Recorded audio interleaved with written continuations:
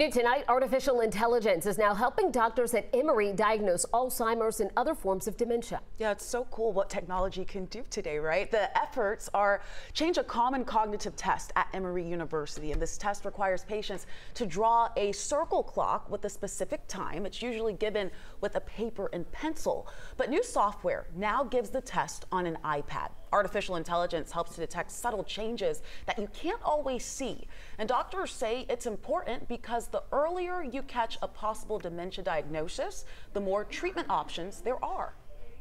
Ideally, right, if we're giving this in a setting where people don't have to go to a neurologist to get something like this, maybe every year when they do their yearly exam, they're doing these cognitive tests as well, and they have that kind of baseline that they can compare to over time.